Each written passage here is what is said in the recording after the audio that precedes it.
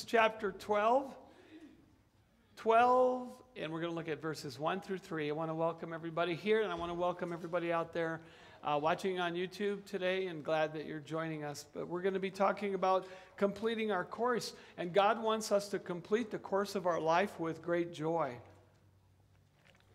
Hebrews chapter 12, we're going to be in verse 1 through 3, and I'd like to start out today by just saying that God didn't save your soul. He didn't save my soul just to start the race, but He saved your soul to finish the race. Don't miss that part.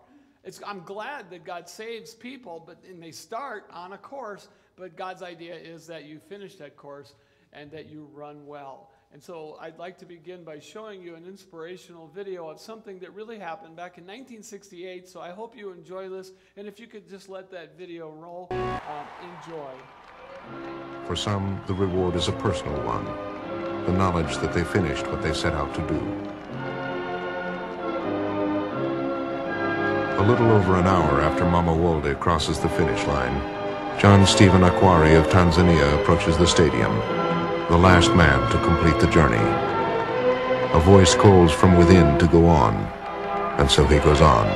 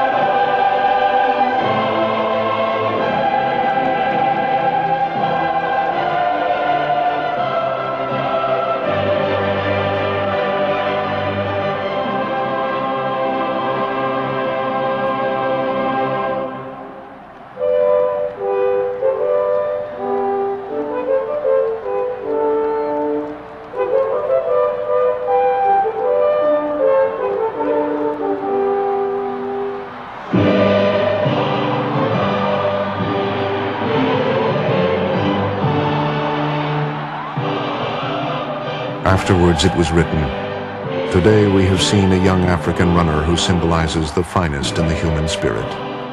A performance that gives true dignity to sport. A performance that lifts sport out of the category of grown men playing at games. A performance that gives meaning to the word courage. All honor to John Stephen Akhwari of Tanzania." Perhaps the words of John Stephen Akhwari epitomize all that is right in the human spirit. When asked why he did not quit, he said simply, "My country did not send me 5,000 miles to start the race. They sent me 5,000 miles to finish the race."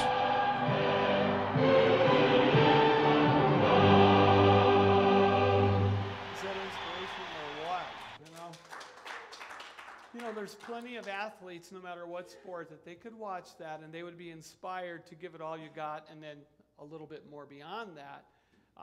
But by the same token, I think it's inspirational to us. We're going to be reading about a cloud of witnesses, and a lot of people think that they're, watching us, that there's people looking through floors in heaven and checking us out. But what we're going to see here clearly is that these people that are being spoken about are from what we have studied in the Hall of Faith of Hebrews chapter 11, and they are a witness to us, not a witness of us. So even as John Stephen Akhwari is a witness to us, it's inspirational of not giving up. There's nobody in the stands, and if you're wondering about what was tied around his knee, he crashed in the marathon of the 68 Olympics, and he dislocated his knee and he finished. And that happened in the middle of the race. He also injured his shoulder on that fall. And so he kept on going. And it speaks to me that even when things are difficult, that you just keep being faithful to what God called you to do. And in your life, that's also good news for you, that God is in your corner cheering you on. He's cheering you on in your life to victory, to letting go of that which is going to hinder you and putting on that which God has for you. So let's go ahead and Robert, if you could come on up and share with the people. Let's stand for the reading of the word. Hebrews chapter 12, we're in verse 1. 1 through 3. Therefore, since we have so great a cloud of witnesses surrounding us, let us also lay aside every encumbrance and the sin which so easily entangles us. And let us run with endurance the race that is set before us, fixing our eyes on Jesus, the author and perfecter of faith, who for the joy set before him endured the cross, despising the shame, has sat down at the right hand of the throne of God. For consider him who has endured such hostility by sinners against himself, so that you will not grow weary and lose heart. For those of you who can, could you please take a knee, because your word says that every knee will bow and every tongue confess. Those who can't, just have a seat, because God can hear you right where you are in your prayers. Yeah, just sit.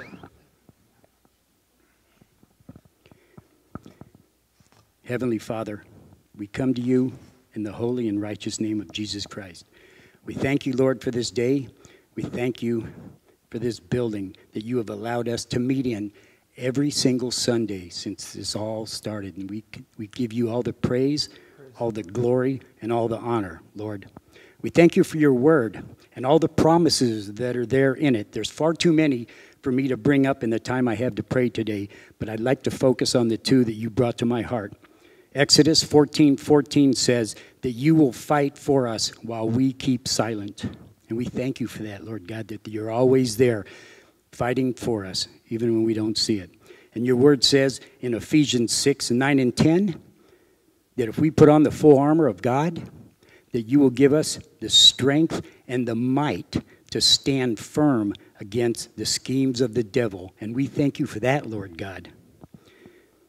Lord, we ask that you would pour out your Spirit and anoint Pastor Huck to speak today, that you would speak through him, that we would clearly hear the words that you have for us, that we would take them and apply them to our lives, and in so doing to share them with others throughout the week. And we thank you and we praise you in the most holy and righteous name of our Lord and Savior, Jesus Christ. Amen. Amen. All right, you may be seated. Yeah, my country did not send me to the Olympics to start the race. My country sent me here to finish, and that's what our God's mind is also, that we would finish a race that God has set, and we don't quit before it's over. And so in the first section of our text here, in the outline notes, covered by a cloud of witnesses, we want to define what this is. I remember that there was a long time ago this country western song that talked about somebody who passed away, and that they were looking through these holes in the floor of heaven and crying, which is totally opposite of what goes on in heaven, and that the rain was really that person's teardrops falling through the floor and all the holes of the floor of heaven, as though heaven has a floor that's rotting. Anyway, you know, and they got these people up there, and it's not like all the saints of old from the Old Testament and the Hall of Faith that we studied here for a few weeks, that they're all in a big huddle looking through holes and watching what you're doing, and they say, oh, wow, look what Clint did. Can you believe he did that? Unbelievable. You know, it's just not happening. That's not what that's saying. They are a witness to us. They are not a witness of us. It is their faith that produced endurance, that is a testimony to me and to you, that when we read chapter 11, we see that they did not receive the promises. They didn't receive the fullness of the promise even of Messiah until the cross and, of course, the resurrection. And we studied that last week. You'll notice in verse 1 of chapter 12, the Bible says, therefore. And whenever you see the word therefore, you have to ask yourself what? What's it there for? Just by way of reminder, what is that there for? And it's there so that we will remember all that they went through, all the great difficulties, not receiving the promises, but dying in faith and enduring to the end, never losing that faith. They're a witness to us, not of us. And therefore, they're speaking to you today. They're speaking to me today. I can read about all these people of Hebrews 11 and think, wow, if some of those people can make it, I can make it too. And so God is with us, and he's the strength of our life. So the idea is that we live by faith. And just check out, even in your New Testament here, and we see 2 Corinthians chapter 5:7. Let's read it all together, okay? Nice and loud. Here we go. For we walk by faith, not by sight. You know, that's easy to memorize, isn't it? Come on. We don't walk by faith, not by sight. You know what's really hard? Doing it. You know, when everything, your life, your world is crashing down on you, think, hey, that's not in the plan. But it's happening. Because you're going to see before we leave today that there's such a battle beyond how you can even imagine that's going on in a spiritual world. And we'll talk about that. I want you to know that no matter how dark life becomes, when everything is so dim and you feel like you're all alone in a dark place, Jesus Christ is standing in the shadows. He's there. He does not leave you, nor does he forsake you. When it's dark for you, and you don't know, where's my flashlight? You know what? Jesus is standing in the shadows. You're not alone. And God never intends for you to ever think that you're all by yourself. Jesus came to be with, not to be apart, to be with. He chose the apostles to be with him, not to be apart from him. He's the same yesterday, today, and forever. So remember, God did not save you just to start your race on earth. And you know, that's the race. It's not like on a track. It's talking about your life in Christ. You're born again. You get a brand new start in life, right? And now you're living in such a way that you're running a race. You're using the time, this gift of God called time, to glorify God. And we're to fix our eyes on Jesus so that we don't waste the gift of time that God gave us. So check out Acts 20:24, and I really wanted to get this just in the King James only so that we could see this. We got Acts 20:24? Okay, so but none of these things, Paul said, move me. He's not moved off course. Nothing would happen that would throw him off the course where he'd say, you know what, I'm done following Jesus. That was not the example we got from Paul. But none of these things move me, he says. Neither count my life dear to myself, so that I might finish my course with joy and the ministry which I have received from the Lord Jesus Christ. You got a ministry, Jesus Christ gave it to you. You don't invent your own ministry. Which I have received from the Lord, he says, to testify the gospel of the grace of God. And that was the ministry of Paul. And he stayed faithful until they chopped his head off. And then he had trouble talking. So anyway, his ministry was over. So, you know, and there are always some people out there that might say, oh, well, what about Philippians 1:6, right? You know that one, don't you? You can finish it if I start it, right? He who began is faithful to complete it. That's right. It took a little while for some of you to remember that. It was great mumbling, though. You got it out, so congratulations. Is really, yeah. And hopefully everybody out there in YouTube land said it with us. So, yeah. The thing is, though, that even though Christ will complete the work that he began in you, there's nothing I can do to recover rewards that are lost. Remember, you have time. It's a gift. Paul says you're running a race. Finish your course. Will he complete the work that he desires to work in you to make you who he wants you to be? Sure. But at that point, that has nothing to do with rewards for your faithfulness. That's why God wants you to be enduring to stay in the race. Don't be distracted by different things that will hinder your race. All right, well, we're going to move on to casting every weight aside. In verse 1, therefore, since we have so great a cloud of witnesses surrounding us, you've got all these examples. With those examples, then, let us be inspired. Let us also lay aside every encumbrance or every weight, the sin that so easily entangles us. And let us run with endurance the race that is set before us. This is God's word to us on this very Sunday morning, and I believe for such a time as this. Weights are things that hinder your progress, right? You can't win a race if you're going to run with a piano on your back. And I want you to know that when it talks about these encumbrances, these weights, it's not always sin.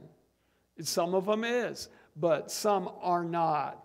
And whatever wears us out, doing things God never directed us to be part of, those are the things that will hinder us. And God doesn't want those to be in our life. They eat up time, which is so valuable to all of us. And what would be some of those things? Well, come on, you know what they are. Things that can eat up time, that you don't feel like it's a big weight, but if you look at the outcome, your time has been wasted and eaten up.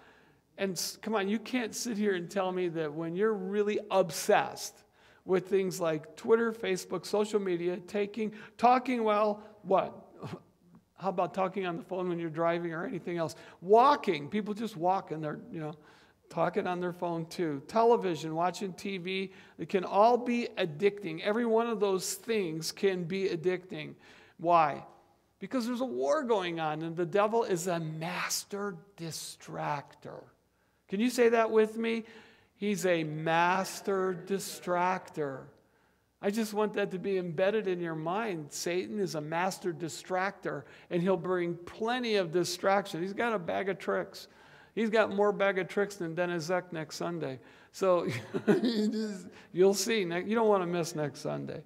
So take a look at Luke in chapter 10, verse 38. I should turn there. Just look at over here. In Luke, give you a second maybe if you want to even follow. Luke 10:38. And in this chapter 10:38, the Bible says, now as they were traveling along, he entered, that is Jesus, entered a village, and a woman named Martha welcomed him into her home. And so, this is the family of Lazarus who Jesus resurrected, Mary and Martha. She had a sister called Mary who was seated at the Lord's feet, listening to his word. But Martha was distracted. There's that distracted word, with all of her preparations, and she came up, she's just busy cooking or baking and, sticking stuff in the dishwasher, and why isn't this thing in the refrigerator? I don't know. But she's distracted with all of her preparations, and she came up to Jesus and said, Lord, do you not care that my sister has left me to do all the serving alone? And then tell her to help me. And the Lord answered and said to her, Martha, Martha, you are worried and bothered about so many things. They were distractions, right? That's what he said. But only one thing is necessary, for Mary has chosen the good part, which shall not be taken away from her. And that was to sit at his feet and pour out her love. And that, to Jesus Christ, was the good part. There's also, there's plenty of things that people come up with. Maybe people are looking forward to retirement. They're going to buy a house on a golf course in Florida. I don't know, and it can consume your mind so much. There's careers. I remember hearing the testimony of a man who's a good friend of mine saying, yeah, I was going to be a millionaire by the time I was 40. Well, it didn't happen, but that consumed his mind and who he was. I'm going to be a millionaire by the time I'm 40 years old. Some people go for fame. Even there's a man in the Bible that said, wow, I'm doing so good. The economy is so great. I'll just build bigger barns and I'll store more food. But, Jesus had a different response for that man. In Luke, we see here in Luke 12:20, God said to this man that he was a fool.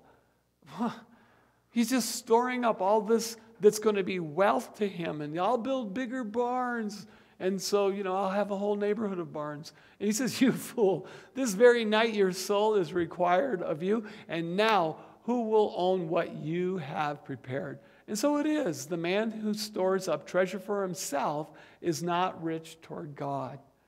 So that self can be such a problem. And then even I can be my own distraction. If I want popularity, if I've got to have fame or just more money or something, I don't know what it is, but a lot of these things kind of creep in alongside of us, and they become those hindrances to running the race that God has for us. Now, how can I identify real, honest-to-goodness distractions? All you have to do is get alone with yourself and self-examine. What am I obsessed with? And just fill in the blank. What are you obsessed with outside of Jesus Christ? And that'll be the distraction that keeps you hindered and weighed down with things that are keeping you off the course. Now, I had mentioned that not all these things are sin. I mean, it's not sin to talk on your phone. It's not sin to be on Facebook or look at Twitter. But there are sins then that become those kinds of weights that entangle us. And some are big and some are small. You know as well as I do that there are people that are Christians that simply let some sins hang around.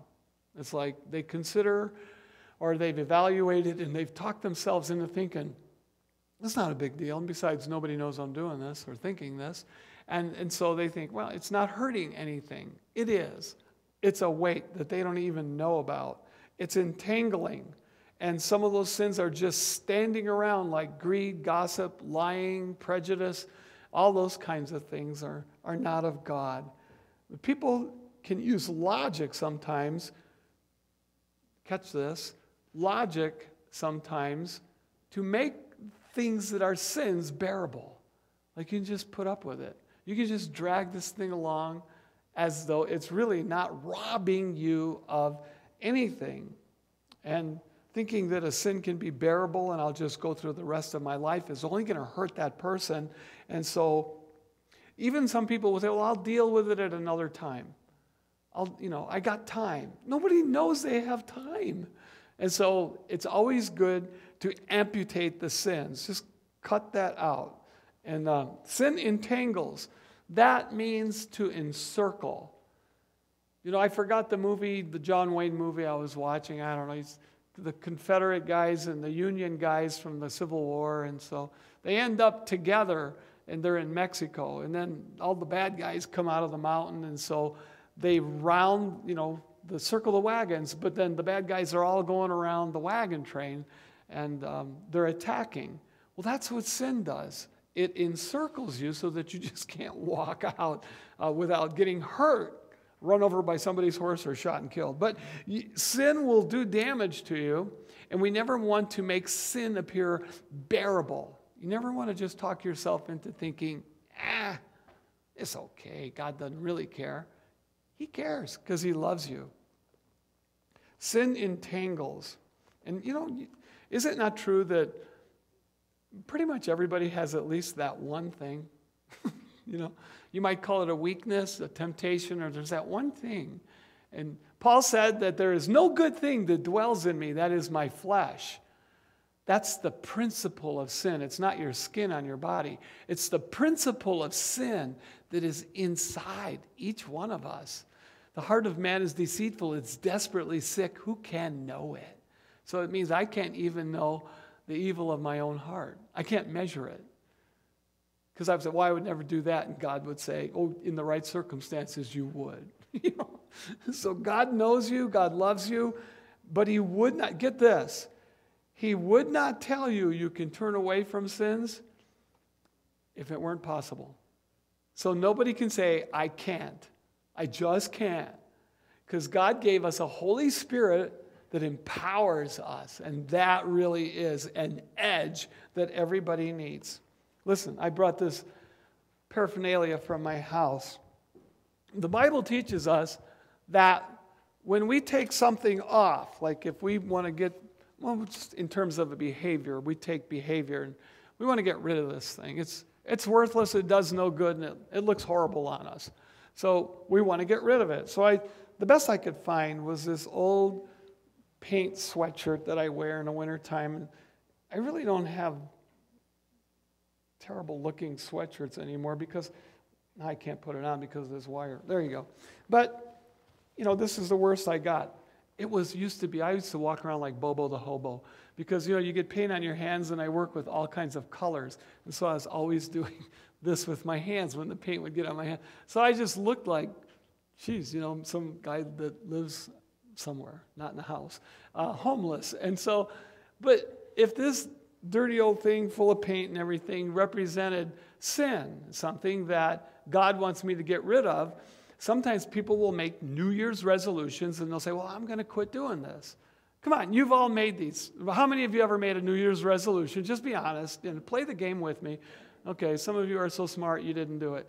But, but then, for the most part, these resolutions fall to the wayside. And here's the idea. You're to take something off.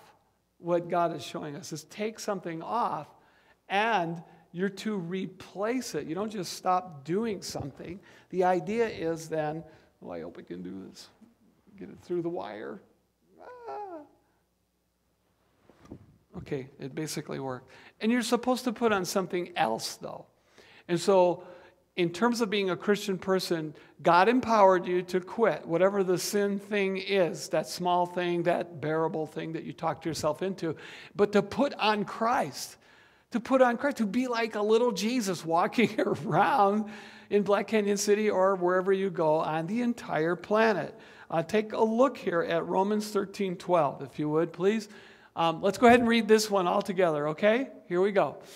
The night is almost gone, and the day is near. Therefore, let us lay aside the deeds of darkness and put on the armor of light. So you lay the old junky stuff that's going to hurt you off, and then you put on new life in Jesus Christ. And if you say, well, I can't quit doing that. That's why God gave you the Holy Spirit to pray with faith. God, help me to take that junky paint sweatshirt on. And you know what I'm saying? To let that habit, whatever that is, off. That doesn't please God and hinders my race, and put on what he has. There's another one here in Ephesians. And so let's go ahead also and read this nice and loud. Here we go. And that you be renewed in the spirit of your mind and put on the new self, which in the likeness of God has been created in righteousness and holiness of the truth. And so that's the idea. The old, the hurtful, the hindering goes off, and God wants you to put on his righteousness. If we're righteous, and if you've come to Christ, you can't be in God's eyes any more righteous than you already are. The idea would be that we would live it, that you would actually live it out. That's what God has. This is more important now in these days than ever before. And if you've been here for any of our prophecy teachings, we went through like 10 weeks, 12 weeks of this stuff, you know how close we are to the rapture. And so let's move on to clearly being focused on Jesus. The third section on your note sheet is clearly focused on Jesus. So if we go back and we read Hebrews chapter 12, and here we go in verse 2, where the Word of God did say, fixing our eyes now on Jesus. That's like giving full attention, being inclusive with Jesus, letting Christ be part of everything that you're doing in your life. I mean, if you're going somewhere and doing something you can't take Jesus, then probably you shouldn't be going there and doing that. Fixing your eyes on Jesus, the author and perfecter of faith, who for the joy set before him endured the cross. And you could read that real fast and say, well, that's kind of crazy. But the joy was you. He went to the cross to get you. You cannot say you're not loved. Jesus Christ came to get you. His whole goal, he was born as an infant. The day he came out of Mary, he was in the shadow of a cross like that one. That's what he was waiting. That was waiting for him. And that's where he ended up. But he did it for the joy that was set before him, the joy of having relationship, friendship with you. He endured the cross, despising the shame, and sat down at the right hand of the throne of God. And it says, for consider him who has endured such hostility by sinners against him, so that you will not grow weary and lose heart. God did all that. He went through all the suffering for you. Fixing means to look away from all else and put your focus on your only hope of glory. Right? Colossians chapter 1, verse 27. Your hope of glory is Christ in you. Hey, Jesus Christ is living in. I mean, come on. I mean, really, I think a lot of people that say they're Christians need to ponder that. They need to do an evaluation. It's like Call time off, go to the sidelines and look at the playbook again. Because if you say you're a Christian, then Christ is living in you. And that is your only hope of glory anything after you leave this world. Focusing away from all else and putting a focus on Jesus Christ, who for the joy of saving you went to that cross. Take a look at John 17:24. I got about 3 verses here. These should really build you up and strengthen you. And so it says, Father, I desire, as Jesus was praying and praying for you. Father, I desire that they also, whom you have given me, be with me. See, when you gave your life to Christ, he accepted you because he wants to hang with you. He wants to be the best friend you've ever had. He wants to go everywhere with you, do everything with you. Be with me where I am, so that they may see my glory, which you have given me, for you loved me before the foundation of the world. The whole idea, God, let them be with me. And that's God's love for you. Even in the previous verse, which I wear out quite a bit, verse 23, Jesus is praying and he says, you love them like you love me. God loves you like he loves Jesus. Okay, can you put on the next one here? And we go to Jude 24. Now to him who's able to keep you from stumbling and to make you stand in the presence of his glory, blameless, with great joy. But for the joy set before him, Christ went to the cross. What? The joy is having you. Okay, and then we have one more here in Zephaniah chapter 3:17. If you've really doubted God's love for you, this will really, well, in that case, it'll be hard for you to absorb this. The Lord your God is in your midst, a victorious warrior, and he will exult over you with joy. And he will be quiet in his love, but he will rejoice over you with shouts of joy. And it's like Christ is singing over you. He's happy to have you. He's more happy that you got saved than you are. But that's God's heart for you. I was thinking about what it would be the best example, a good example anyway, to show you like what did he have to get us out of? Remember back in the late 1980s, they stopped because some child psychologist said, oh, you're hurting the feelings of so many children. But how many of you remember when they used to put missing kids on milk cartons? Remember that? Yeah, it was Benjamin Spock. You're just scarring all the living children by letting them look at milk cartons. And so they stopped doing it. But it wasn't just milk cartons. They were putting kids' faces that were missing on pizza boxes. And then, of course, you still see them on billboards. You know what? We were like, our faces were on milk cartons in enemy territory. And Jesus Christ came here and got you. It's like you were on milk carton. I'll find that missing person. And Jesus Christ came to the cross. He did everything. He paid the price. And he found you. And he went to enemy territory. And he rescued you. And you belong to him now. That's great news. It's not just good news. You've heard of Elijah and Elisha. And so Elijah being the mentor for Elisha. And so they were walking along. And Elijah knew that his time had come and he was going to be taken by the Lord. And so he asked Elisha, well, what would you like? And Elisha said, well, I want a double portion of the Holy Spirit that you have. And he goes, whoa, you're asking for a lot there, sonny boy. And so he says, I'll tell you what, if your eyes are open and you see me when I depart, you'll have it. And so what happens? We see there as we read that story that the chariots of fire came down from the sky and snatched Elijah, and Elisha was just, screamed, my father, the chariots of heaven, he yelled out. And then he saw Elijah taken to heaven, and the requirement was, if thou see me when I am taken from thee, it shall be unto thee.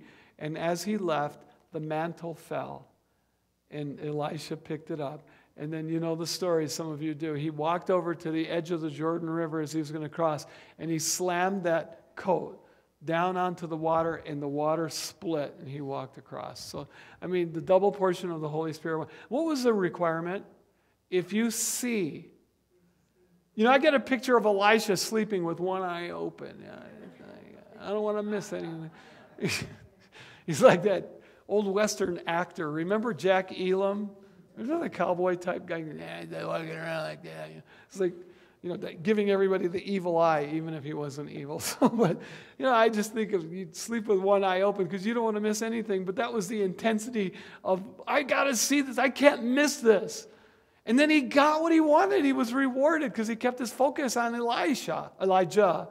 And who were their mothers that named them almost the same? But anyway, moving along from there, and I hope you get it, that the focus is Jesus. If you can't take Jesus where you're going or what you're doing, then you don't need to go there yourself. Keep your eyes on him. And finally, I wanted to bring us into the spiritual realm because the word hostility was used in verse 3. And I want to read that again. It's very important because there is a spiritual world going on, and there are spiritual things happening even right now. Even now in the room. Now. And, and people miss it. They totally miss it. Let's pray. Father, in the mighty name of Jesus right now, I pray, Father God, that there would be such a clarity of mind for people that they will be able to really take in, especially this section, because a lot of these things can be historically found in the Bible. We can clarify and we can give definition. But Lord, the application for people here and people out there watching on YouTube is so important as lives can be changed to be more like Christ. We ask for your assistance in this in Jesus' name. Amen? I want to read verse 3 one more time. Considering the invisible hostility over the visible hostility. All right? Let's do that. For consider him, speaking of Jesus, who has endured such hostility by sinners against him. And let me tell you what. There are things that are happening in the spirit world that influence the sinners that were hostile towards Jesus Christ. So you not only have people that hated Jesus, on that day, that night when they were interrogating him, beating him, whipping him, nailing him to a cross. Jesus said, and it's recorded in Psalm 22 where you really get an emotional picture of what was going on inside our Savior. It says that he was surrounded by the bulls of Bashan.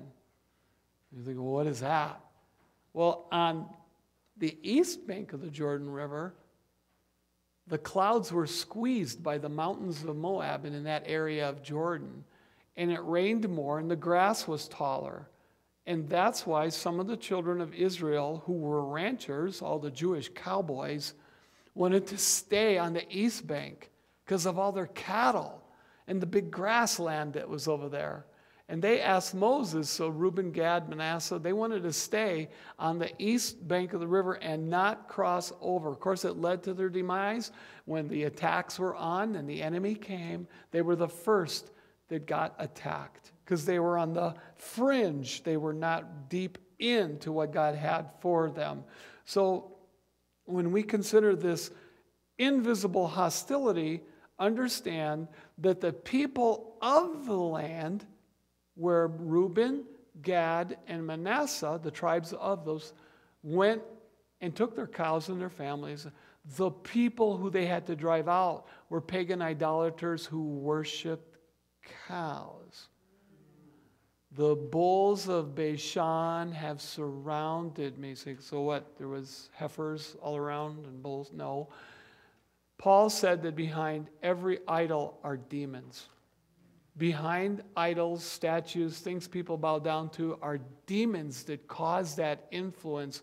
And so when the Bible tells us the bulls of Bashan have surrounded me, it's those demonic spirits that they're antagonizing, they're laughing, they're mocking.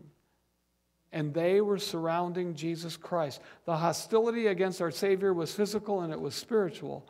For consider him who has endured such hostility and by sinners against him, so that you will not grow weary and lose heart. I I want to just talk about the spiritual world there. Consider means to estimate or contemplate the spiritual side of our whole existence. Because obviously you can see the physical, right? But then there's another dimension out there that is spiritual, and there are influences that are happening. And things that are happening to steer you away from Christ. Those are the hindrances. Those are the distractions. The world is, you have these enemies, the world, the flesh, and the devil. And all three are pulling at you. Come on, we've studied the end times, the rapture, the millennial reign. Satan is bound for 1,000 years. And then when he's loosed, he actually tempts people to turn against Jesus and follow him. During that 1,000 years, they're not even going to have Satan, but people will still, in some cases, rebel. They'll still commit sins. Consider, to estimate, things that we can't see, but we know are happening. Now, many believers have not contemplated that this world is more spiritual than it is physical. And the spiritual world is vast. It's not limited to planet Earth. Here's what the Bible talks about in 2 Corinthians. Paul said that there were 3 heavens. He was talking about atmosphere. The first would be the atmosphere we're used to seeing, the sky. The second would be that realm of the spirit. You have God's holy angels, you have demonic forces, demonic spirits. And then you have what he called, it's not like there's 3 heavens all over. There's third heaven was where the throne was, the throne room. But the battles that happen are in that that place that is in the atmosphere that's above. It's huge. And there are all sorts of conflicts between angels that happen in that area. And things that are visible are products of the things that are invisible. Just think about that. God spoke and the earth was created. The world, all the planets, everything, they came from nothing except his word. God spoke and there it was. People like to say, well, there's a Big Bang theory. Okay, it's a theory. Number 2 about that is that God said it and bang, there it was. It came from nothing, but God spoke. Take a look at 2 Corinthians chapter 4 and verse 18. While we look not at the things which are seen, but at the things which are not seen. For the things which are seen are temporary. This is all temporary. Everything, your wardrobe, your beauty, your whatever you have, it's all temporary. And for the things which are seen are temporal, but the things which are not seen are eternal. So there are wars going on in a spiritual dimension for eternal things, like your soul. The spiritual realm is a place of conflict, and this is where angels clash. And I am coming to the place where your prayers involve you getting in the fray. Ephesians chapter 6, verse 12, if you could put that up there. For our struggle is not against flesh and blood. So, okay, there's a struggle going on. You're in a battle. You enlisted when you got saved. You say, well, I didn't sign up for this. Yes, you did. The struggle is not against flesh and blood, but against the rulers, against the powers, against the world forces of this darkness, against the spiritual forces of wickedness in the heavenly places that I just talked about. There's battles going on. And when you pray, it's like you're launching bombs against the enemy. It's just the way it works and the way God set up the spiritual world. But spirits are controlling the world, and spirits are controlling aspects of your life. And God wants you to have victory over those things. But there's many battles you cannot see. But whatever happens out there affects what happens, as they say, down here. So I want you to know that there's a lot more going on than you can see. Much more is happening than what your eye can see. Consider the Syrian army that was sent to apprehend Elisha. So later on, after Elisha saw Elijah taken, Here was Elisha, and he had a servant named Gehazi. And so the army of the Syrians came, and they came right up to the door. And so that was really a moment of freak out. You know, it's like, okay, what do we do now? Except Elisha was very calm. And when Gehazi was all nervous and terrified, he was even more terrified when Elisha prayed and he said, Lord, open his eyes, see, that he could see the spiritual realm. Open his eyes so that he could see. And Gehazi looked at the hillside that was surrounding them, and it was surrounded by chariots of fire. The angels of God from that other dimension were surrounding. And so what did Elisha say? There are more of them that are with us than there are with this army. So what did you see in the physical? You saw two people. You saw Elisha and you saw Gehazi. But you can't see the army that's with them. But the army that is with them is bigger than the Syrian army. And that's how you and I have to look at our days. We have to face our days. When we're tempted, there's more who's with you than is with them. And what brings on the battle? What gets you the victory? Prayer, the very thing that is on the bottom of the totem pole for most Christians in most churches across America. Satan hates prayer. He's afraid of you when you pray. If you want to scare the enemy that wants to kill you dead and send you to hell, then learn to be a prayer warrior. Well, just don't do that very well. Then you're not disciplined. I mean, that's what it takes. Discipline is doing what you're supposed to do when you're supposed to do it. It's not rocket science. So we hurt ourselves by not being people that are willing to get on our knees, get on our face. You know, you get here early enough, usually around 9 o'clock, and this floor is covered with people on their knees. Just come. You can get on your knees and lay on the floor, I don't care, but pray and call on God. And we will always call on God, because this meeting is a spiritual thing. Understand again, you are never alone. If you're a child of God, the army of heaven is there for you. The army of God Almighty, the host of the army is with you. And you can ask for that kind of assistance, and they have your back. But you've got to be a person who prays. They're there for you no matter what you face, and you're never alone. But listen, spirits are influencing everything. They influence nations. They influence your life. Listen, we don't have the time, and most of you know my testimony and everything. I should have been killed a long time ago. Come on, you know this. I mean, the big thing, I fell from the second story on the back of my neck when I was in the 6th grade. I still played baseball. I played the Giant Rookie League, all that. I got world medals from the 2007 American Taekwondo Association, world champions, not national.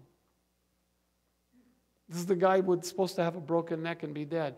In 2015, I was allergic to protamine. They didn't know I was allergic to it. They did the surgery on me. They stuck the protamine in, which is supposed to coagulate your blood and keep you from bleeding internally to death. They couldn't put it in me. They put it in me twice. University of Michigan studies show they had 4 people allergic to protamine, and when they inject them with that chemical, they died suddenly. Your blood suddenly turns to something like wet cotton. That's the doctor's quote, wet cotton, Jell-O. Your heart can't pump wet cotton. 14-hour surgery. They called everybody in the grief room. They said, he's not going to live to see the sun. And around 7 o'clock the next morning, I think I woke up and then I passed out again. And I think it was a day and a half later. Nobody knows really. Everybody's lost track. I remember seeing Charlie Butler's face looking at me. It wasn't a dream. He really broke through all the lines and got through in ICU. It just says Charlie. But yeah, it took about 2 days to really start figuring everything out. But I weighed 325 pounds in one day, bleeding to death. So anyway, I didn't mean to just repeat that all, but I'm just telling you, Satan's been trying to kill me for a long time. He'd like to take you out. And To me, it's worth the battle. I'd rather be in the battle than be a dead fish floating downstream. Anybody can be a dead fish floating downstream. That's a wasted life. I don't want to be that. So we see here about the influence of even nations. Daniel chapter 10, verse 13. There's a battle going on in the spiritual world. And so the prince of the kingdom of Persia was withstanding me. An angel was coming to answer the prayer of Daniel. And he prayed and he prayed and he was persistent in his prayer. Too many Christians give up. Just keep knocking. Don't give up praying. Some people say, well, you asked once. If you had enough faith, it would just happen. Don't listen to those people. They don't know what they're talking about. But they're just out there. The prince of the kingdom of Persia was withstanding me for 21 days. There was a fight going on for 21 days in the spiritual world. It's real. And then behold, Michael, that's Michael the archangel, the chief prince that came to help me, for I had left there with the kings of Persia. He had been left with the kings. Kings, there was only one king of Persia. Who are the plural kings? Demons. There was only one king of Persia. It's spiritual forces. He called kings. And this angel that was coming to be part of the answer to the prayers needed assistance. Listen, you're either controlled by the Holy Spirit or another spirit is going to control you. That's why the Bible says, walk by the Spirit. Your manner of living should be to follow the Holy Spirit. And if you're not doing that, you'll be controlled by another spirit, and that won't be a good one. So understand the power of prayer and that it should never be neglected. And I'm glad because, Pastor is there reminding all the time. He says, we got to pray, we got to pray, we got to pray, we got to pray. And she's right. Prayers are affecting things in the unseen world and battles that are raging. See, and your prayers shift things around. If you want to do something strong and powerful, forget P90X or whatever they're advertising out there. Understand that your prayers are powerful and they shift things in the heavenly realm. And so we must persevere in our prayers in these days. That's the only way our country is going to pull out of this. It could with the help of God, but people have proven they can't figure it out. We don't need more money. We don't need another program. Plain and simple. The United States needs Jesus Christ. He's your one and only solution. So realize it or not, prayer changes things. And it's not just you. It changes things literally. Colossians 2:10 tells us, let's read it all together, okay? Here we go. And in him you have been made complete. And he's the head over all rule and authority. So he's just waiting for you. I don't know why God wants you and I to partner with him in prayer. Ask him when you get there. If you need to know why, ask him when you get there. But God wants people to partner in prayer with him against all these battles and these demonic forces. We have an edge when we pray. So our authority in the spirit world is exercised through prayer and fasting. Listen, Satan wants to push you around. Okay? Hear this. Don't be a pushover. Don't let him come along. There was a stance we used to have in the front stance. They used to, when you're a rookie, you're a white belt, they'll tell you to get with your feet pointed there and then one foot in front of the other one, and then your instructor will come by and push you. He'll push your shoulder. Why? Because you didn't have your feet wide enough. The toes were right, but now you have stability. Don't let Satan push you over. Don't be a pushover. Be a person who has the edge in the things of pray for your children, pray for your grandchildren, pray for your whatever it is that you got going on. Pray for your church, pray for Black King. Souls to be saved. We're running out of time. So our authority in this world is exercised through prayer. And, get mad enough so that you're tired of Satan dictating your life. Dictate your own life. Don't let him push you around. Herod was a guy, in closing out, that had James killed, and he arrested Peter. But the church gathered, remember that? And they were praying, and their prayers were answered. And remember, the girl went over and answered the door because Peter was knocking at the door, and she left him out there. She's so freaked out. Our prayer got answered. And she left him outside and told everybody else, hey, Peter's outside. And they knew he was in jail, but he's standing outside. And they said, oh, you're drinking your bath water. You're smoking your socks. And he said, no, I'm not. There's no smoke in the air. Look, go see. And they let him in because they prayed the guy out of jail. They prayed him out of prison. Sorry, my mind was thinking of the day and age we live in. I think, oh, maybe they should pray some of these people out. Well, they do. When they come to Christ, they get them free. Prisoners in the system today can be free even though they're behind bars, because who the Son sets free is free indeed. So for your homework, I'd like you to read Luke 18, 1 through 8. I think I put that on your note sheet. Later today, take a look at that. Read Luke 18, 1 through 8. There's a great example there. And then, I challenge you right now, how many distractions do you want to run your life? Decide. How many? I don't want any. I don't want any distractions. I don't want to miss anything that God has for me. I mean, the reality of looking into the eyes of Jesus is so very, very real to me.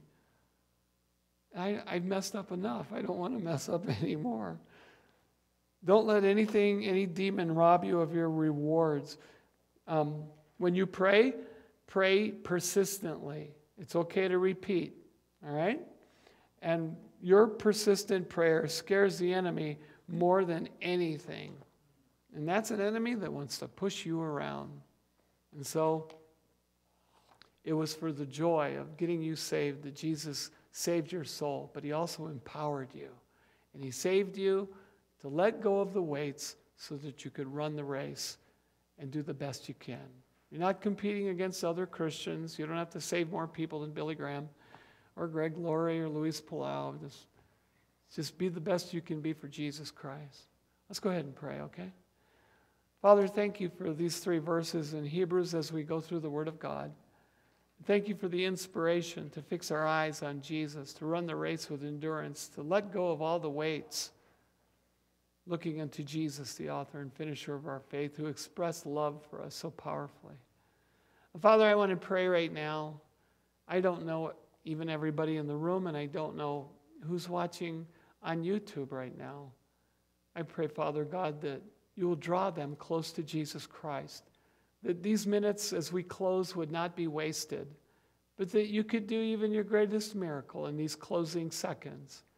And I would pray, Father God, that there would be such a change in people who don't know Jesus, that you would do a work in their life right now.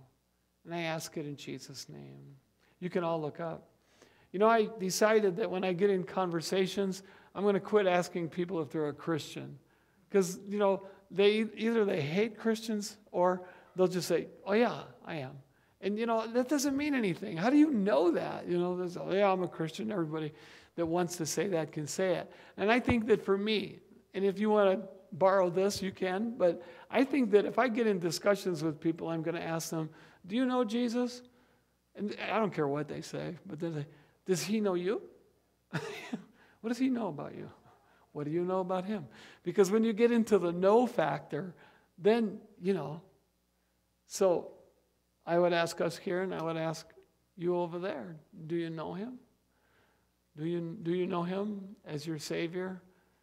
Do you know that if you died today that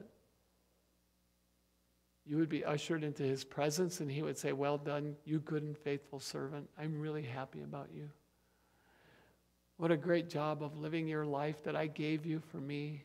Would he say that? Or would there be something else that realistically would happen to you?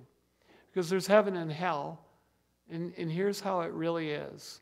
Aside from what anybody wants to tell you on The View or CNN or anywhere on television, just understand that this is the testimony that God has given us eternal life. And this eternal life is in his Son, Jesus Christ. He who has the Son has life.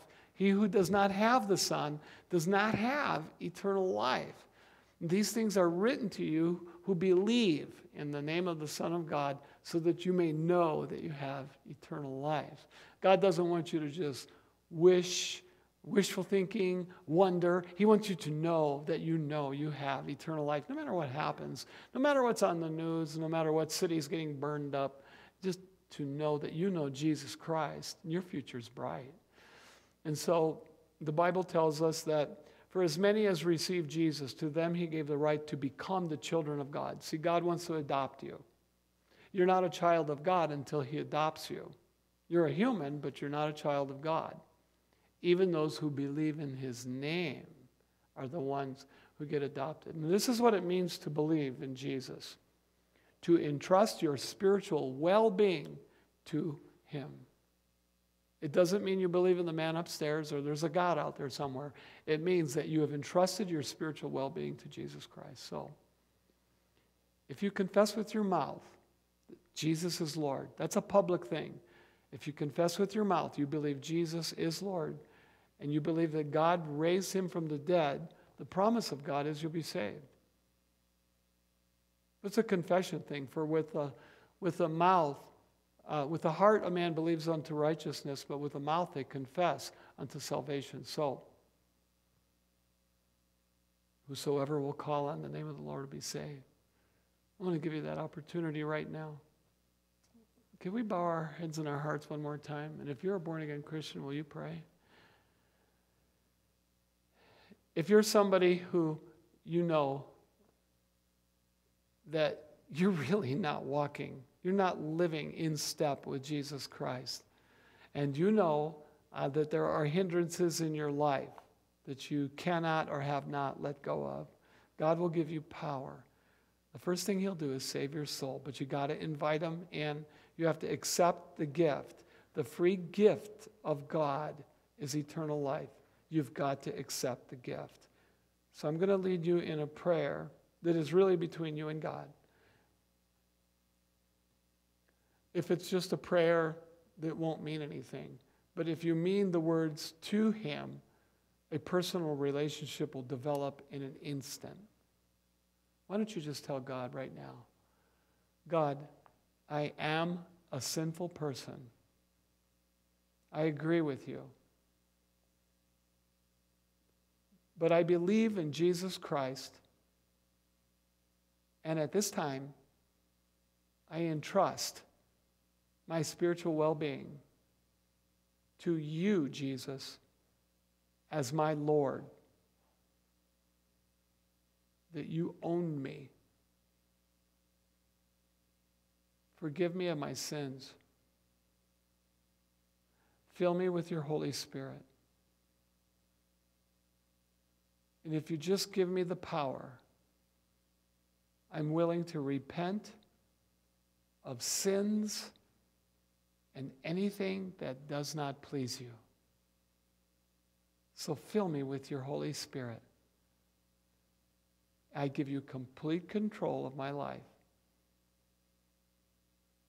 Don't ever leave me. I'm all yours. Thank you. Amen. You can all look up. I like to ask people to do something very simple.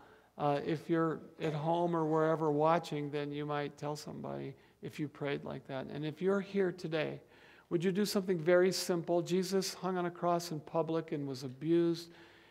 He's not ashamed to call you his. And don't be ashamed to call him yours. So if you prayed like that, you know you connected with God, would you just raise your hand, just long enough for me to see it? That's all. Just anybody in the room. You prayed, and you know that today is the day. All right. Praise the Lord. Well, let's stand. And if you prayed out there in YouTube land, you could email us at office@calvary.net and drop us a line and let us know. What is that, Karen? Say it.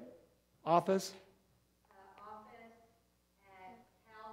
Office@calvarybcc.net. All right, there you go. So do that.